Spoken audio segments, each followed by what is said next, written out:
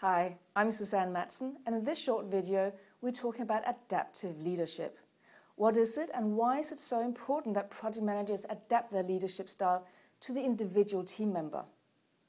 I see a lot of project managers using the same approach towards everyone, irrespective of how skilled or competent or confident each person is. But you know as well as me that everyone is different. And in order to get the most of our team members and give them what they need, we really need to adopt a different approach to different people. And there are two main dimensions I'm going to talk you through. The first one is competence or level of skill. How skilled is your team member? How competent are they or not? Some people will know what they're doing. They will have been in their field for a long time. They know exactly how to do things. Whereas others are more junior. Their skill level may be quite low in this particular field. As a manager and leader, you need to adapt your style to suit these different types of people.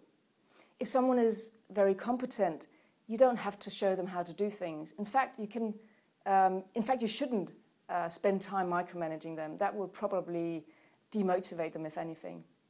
Whereas if people are generally quite junior and they don't have the skill level, if they're just new in the role, spend the time showing them exactly how to do things. The other dimension I want to share with you is confidence level. Some people on your team will be very confident, they have a lot of drive and they're generally very motivated for doing things. Whereas others are quite opposite. They may lack confidence, they may generally have a low level of motivation, they may even be disillusioned. Those people, you need to give the moral support they need in order to build up their confidence. So when we combine these two dimensions, we get some different scenarios. Let's look at some examples.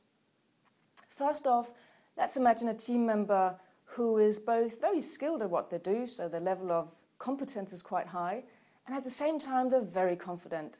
They have a lot of drive for doing things. A team member like that you can delegate to, and in fact you should delegate. If you attempt to micromanage them, that may have the opposite effect on them. So delegate to these people. They know what they're doing and they're quite happy doing it on their own. On the other end of the spectrum, we have people who have low level of confidence and they also have a low level of skill. These people we need to nurture. We need to show them how to do things, and we also need to give them the moral support they need to build up their level of confidence so that they can generally be better at what they do, feel better about what they do, so eventually we can delegate to them as well.